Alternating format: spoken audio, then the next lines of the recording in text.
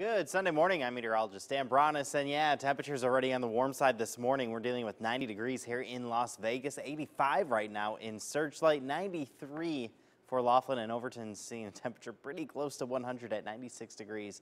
Yeah, it's warming up. Thanks to that sunshine we're seeing. StratCam looking to the north, sunshine. Valley View camera looking off to the south. Sunshine, that's not going to change today. Maybe some clouds over the mountains, but we should stay sunny. Satellite radar showing you clear skies over all of southern Nevada, Arizona, Utah, even California. Not a cloud in the sky this morning, and as we head into the afternoon, I think that will continue. Maybe some clouds off to our east or over the mountains, but overall, even there, a lot of sunshine planned. Futurecast showing you where that rain could fall. Yeah, it's not going to fall anywhere. That's why it's not showing you anything. We're going to have clear skies today, even as we go into Monday. Pretty much the same story. We're going to keep the sun out. Temperatures, yes, will be warm throughout the next couple of days. Luckily, we're not talking 110, but we're not going to have any rain to relieve that heat either. So it's going to be hot throughout the evening hours, and even overnight. It's not really cooling off a whole lot. Today's high, 106 here in Las Vegas, 98 for Blue Diamond, 78, yeah, nice and cool there. Mount Charleston, 101 for Centennial Hills, 105 North Las Vegas, 108 even in Henderson.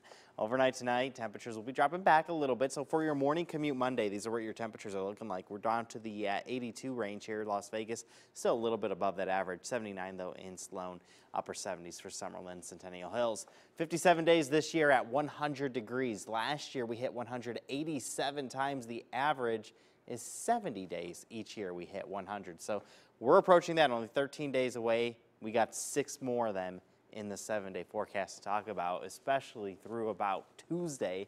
That's when we'll definitely be above 100. Maybe 90s Wednesday through Friday as there's going to be more moisture in place. Right now we're going 99 degrees on Thursday. We could even lower these, but we could also raise these temperatures depending on where this moisture actually ends up. As of now, about a 20% chance of us seeing rain here in the city itself Wednesday through Friday.